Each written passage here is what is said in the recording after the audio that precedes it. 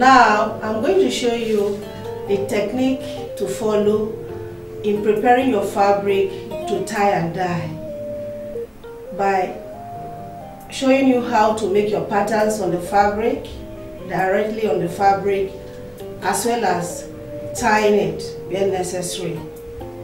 In tie and dye, that is tying your fabric as a resist method, you need a raffia.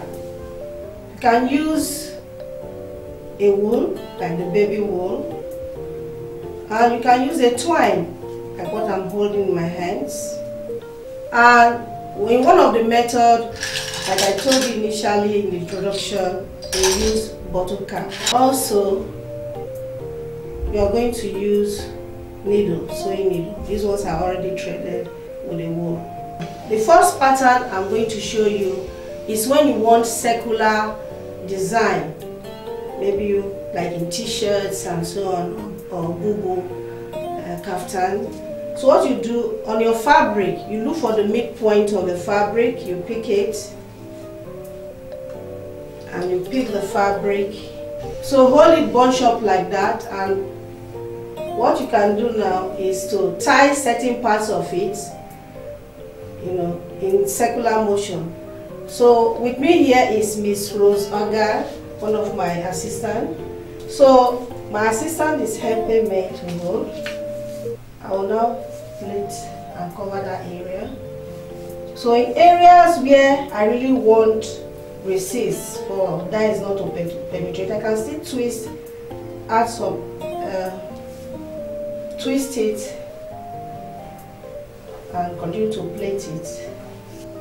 For those of us in this part of the world, it's just like you are plaiting your hair, which is a method we in the African region using, beautifying ourselves by plaiting our hair using black threads. So here you can see the finished work. We've been able to tie this area, So the area that you can still see the fabric will be the area that will absorb the dye, and you will see at the end of the process the finished design. The next tie and dye technique we want to show you is using bottle cap as a way to create design in your fabric. So using some, and my assistant is taking some to partake in this exercise. So what you do, the bottle cap, you take it through the bottom of a piece and then twist it to have a firm. Twist as wide as the design you want, depending on the design you want. So using your thread, your yarn, this part we call it thread, the yarn, you tie around where you twisted. Make sure it's firm and it's tight. It's fun, So this is something you can do with your children, your siblings, your play group. Just well away time in the process you are creating something beautiful. So when you are done with one, you continue like that to the next. So you go to another portion. So it depends on how scattered you want the circles you are creating to form. Do that. And you twist again. And you take another here. So look at what the finished work with all the caps. So this whole area, space area, the pieces that don't have the cap, we absorb the color. But the most important part is that the area that was tied, the dye will not penetrate. Those little of it may bleed into it, but it may not penetrate, and that creates the design. So next, we are going to show you another technique in tie and dye, and it's called marbling technique. It gives a marbling effect.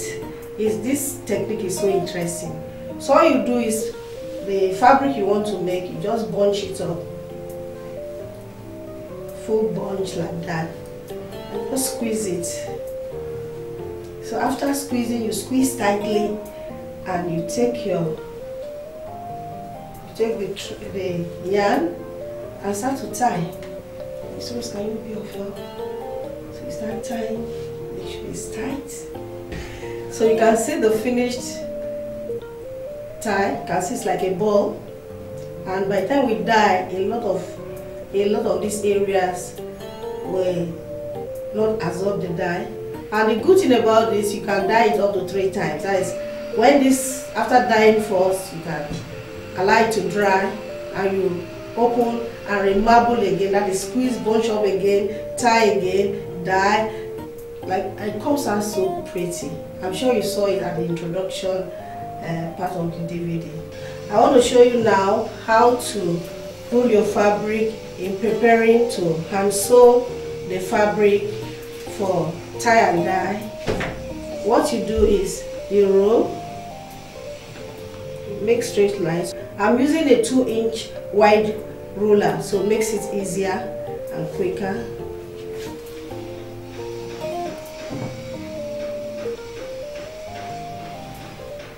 So each of this ruled line, I'm still going to divide them into like 3 portions or 4 portions, depending on the number of lines I want to create, line effect I want to create.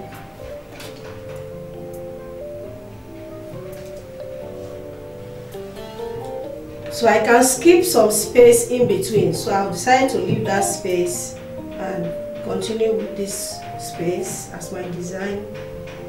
So what I'm doing actually is stitch lines. So after drawing my lines, I'll now use my already threaded needle with wool. I've threaded with wool, and the stitching you are making is basting stitch, or just temporary stitch. You make a knot and you start basting. You can do this by hand, or you can also do it with using sewing machine.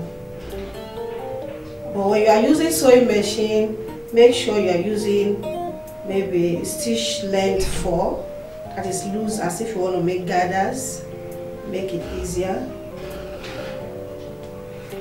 But here in Nigeria, most times, you know, it's a cultural craft.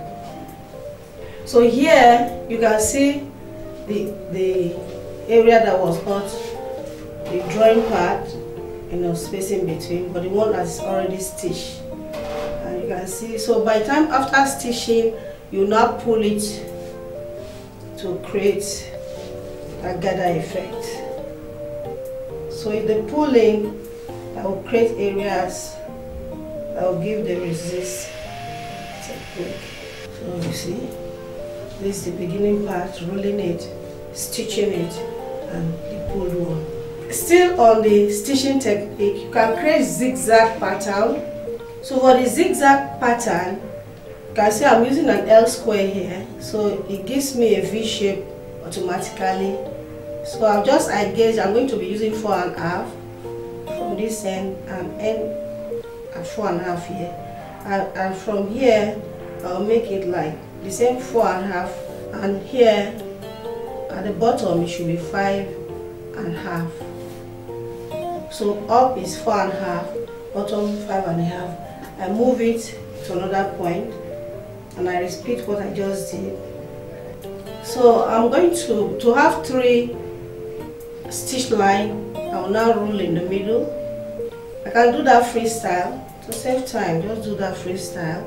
And the good thing about using tailor's chalk is that you can wash it off when you are dyeing. That is, after dyeing, washing off the dye, you won't see a trace of all these markings.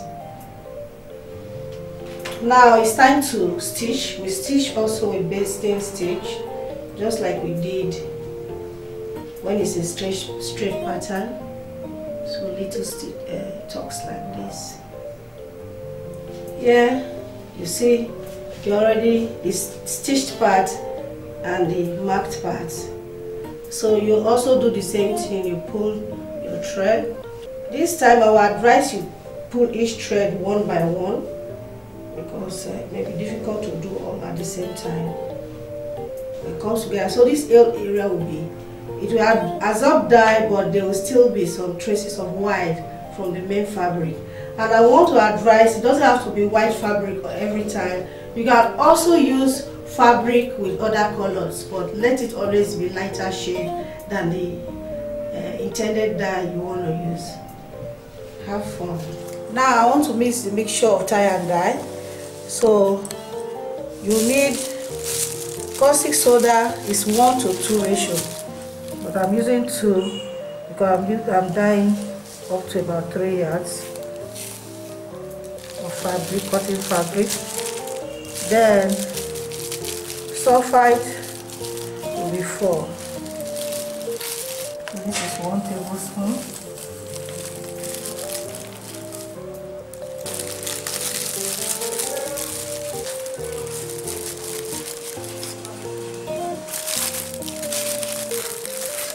That's 3.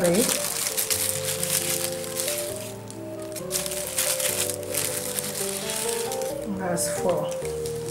So add to the dye 1.5 tablespoon. So this 1 tablespoon. Mix it up.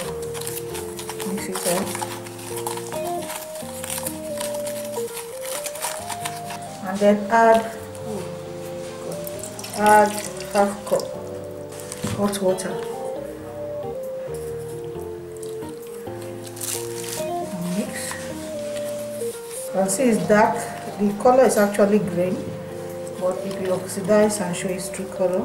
And here I have a gallon of hot water, which is equivalent to 16 cups of water. Add my mixture. Stir. So these are the ones that I tied with raffia. I'll drop them in, making sure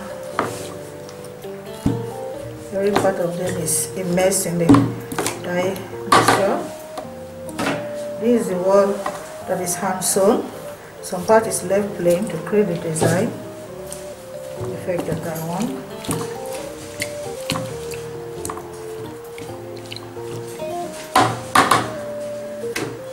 This is the one you use a cup of drink over. Make sure every mixture, every part is submerged. And stir.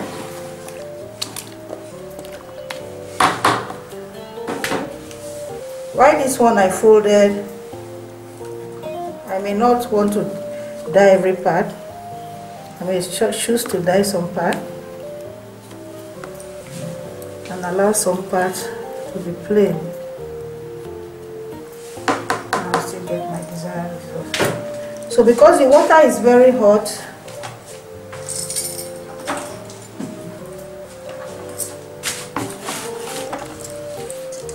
pour cold water into your hand glove before you dip in your hand so that it won't be too hot.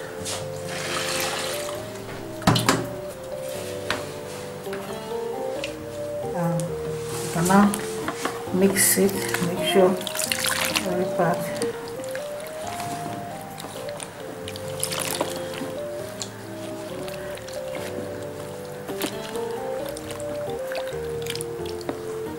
and allow to sit there for 10 to 20 minutes. This is the marbling technique. I'm going to show you 2 methods of creating your marble effect. And when you are creating your design, you may decide to use a colored fabric, thereby achieving 2 colors at once instead of repeating. But if I want another color, I'll bring this one out when it's dry. I retie again areas I didn't tie before, and I dip into another color of dye. And when you are dyeing, start from a lighter color to a darker color.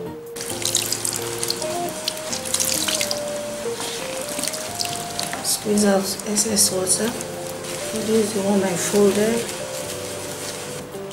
See the design, what it created. So now I'm going to take them out and rinse. Squeeze out excess.